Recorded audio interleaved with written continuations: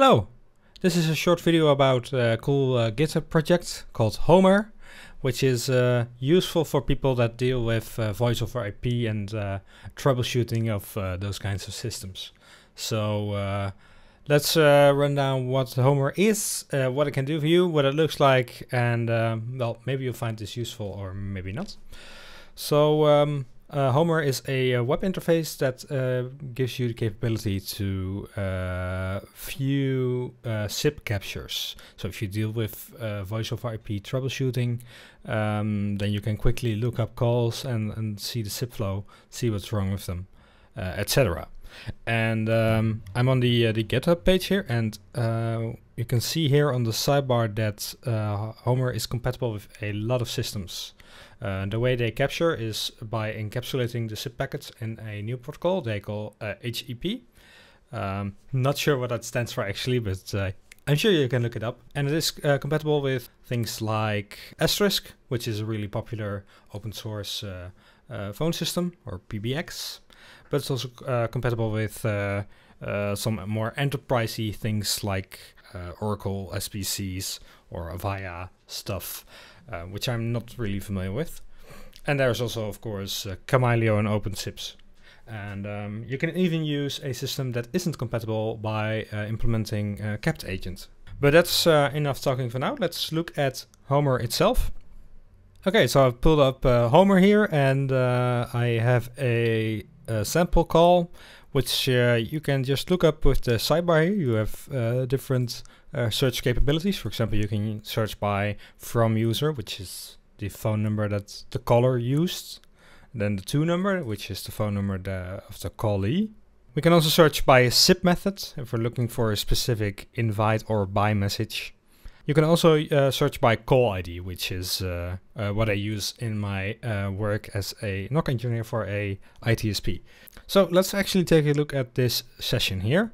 We can just click the session ID or call ID, and we will get a nice diagram of the call that has taken place here. And we can see that this looks fairly normal. My phone sends an invite, and then my PBX asks to authenticate. So we send a new invite with authentication details. What you can conclude from this SIP flow is that the system here, so the system here called Hermes, which is my PBX, immediately picked up after receiving the invite. You can see that from the times here. There's a time difference noted. But we can also conclude that from not receiving a 180 packet back, or 183, which would be normal if you would be calling a person. A 180 or 183 is to indicate to the phone that the other side is ringing. Then we get an ACK and a buy. Okay, so this is great. This is great stuff. We can quickly look up a call and view the SIP flow. But we can also just click one of these, for example, the 200k packet here. And then we can actually see the value of that packet, which can be really useful. We can, for example, see the codec information here, and we can see the from string, and there's all kinds of very interesting information here. But there's more. If we close this and then go to session info, we get some info that HOMER has concluded from the packets that it has received. For example, there's this call took 11 seconds, that there was a 401, which might indicate an error, but it's normal in this case, and that this call is finished. If you're in a big environment, then it may happen that you're looking at a call which is still ongoing, and HOMER can actually indicate that. We can also look at the quality of service. For example, we can look at the mean opinion score, or MOS value. But we can also look at, for example, jitter or loss statistics. Then finally, if you want to dive deeper, or you want to send this to someone, you have a couple of options. You can save a PNG, which looks like this.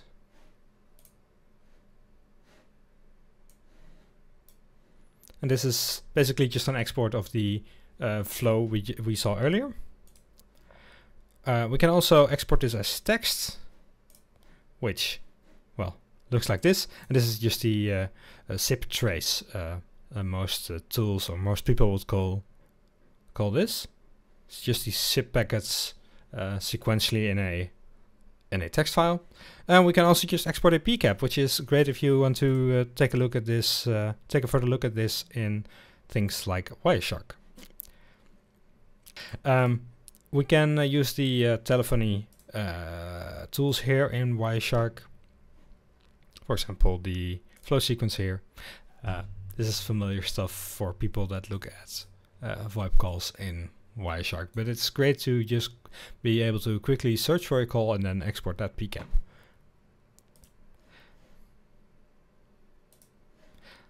I also have an example of a call that didn't go as well, and I will show you that now. So here's an example of a call that was a little bit problematic, and I'm guessing you can see what happened here. There's a lot of 200k packages, but not an ACK going back to the PBX. And this is because, well, I just disconnected the phone. So the phone wouldn't send any messages back. You cannot expect an answer from something that's dead. So yeah, true words. But this proves that Homer is a really useful tool for quickly looking up voice over IP calls and doing troubleshooting on them. Homer has some other features. For example, it has a nice API here, which I'm not going into. It's out of the scope for this video, but I encourage you to take a look.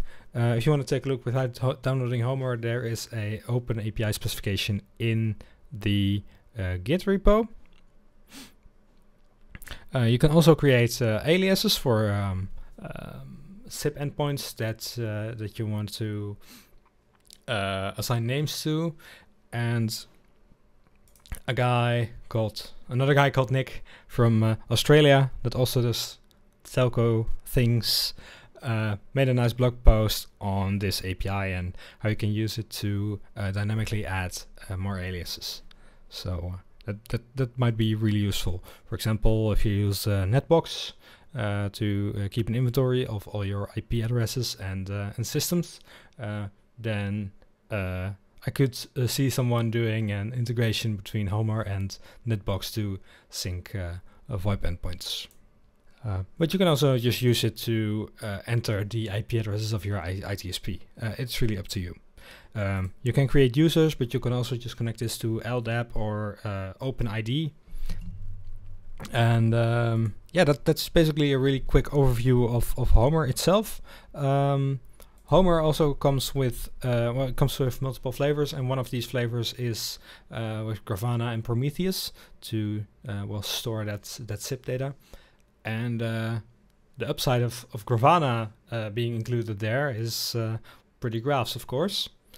And here we have some host statistics, which is of the host that Homer is running on. But we can also view some SIP KPIs.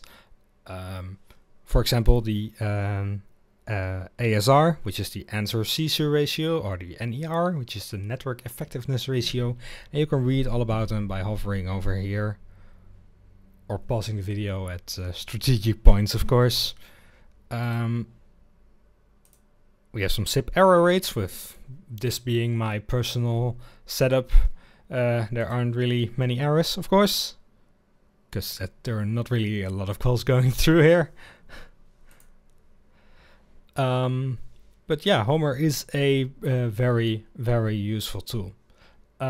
Last thing I want to show you is how easy this is to configure on an asterisk system. So I'm logged in as root on my asterisk box here, as root as you do. So let's go to the asterisk configuration directory, and then if you install asterisk from scratch, you will probably get this HEP or hep.conf file, and it's really just a quick edit away. You just vim this, then type in the address of where the Amplify server is running. By default, this will come with an example of 9061, but you want to actually send traffic to port 9060. which is the UDP port, and Asterisk will by default send this HTTP traffic over UDP. I didn't configure a capture password, capture ID I left default, but if you have multiple systems, then please give every system a unique capture ID, which makes filtering a little bit easier. But this is just it.